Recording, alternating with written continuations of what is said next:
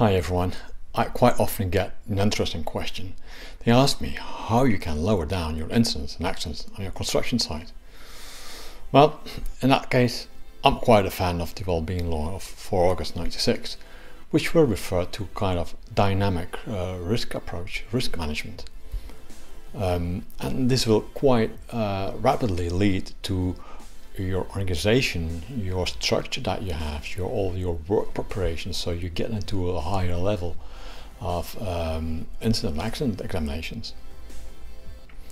But yet, that's not the only thing you can do to lower down your incidents and accidents. There's more.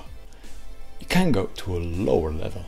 One of is to work on behavior of people, the way people act, and in fact to encourage them to think more, to in fact think before they act.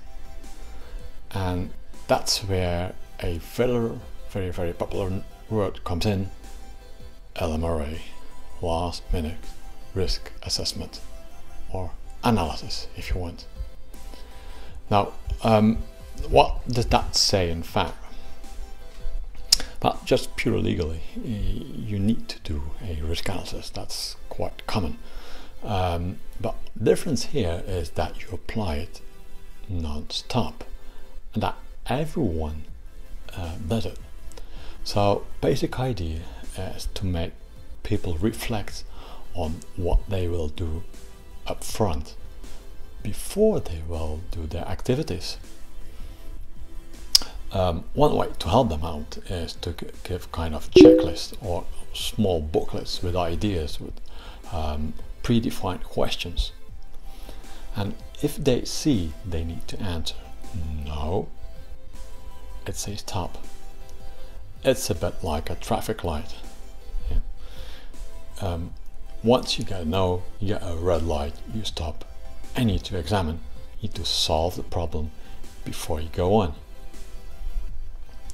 And the green light comes in when everything is safe, when everything is scored a yes.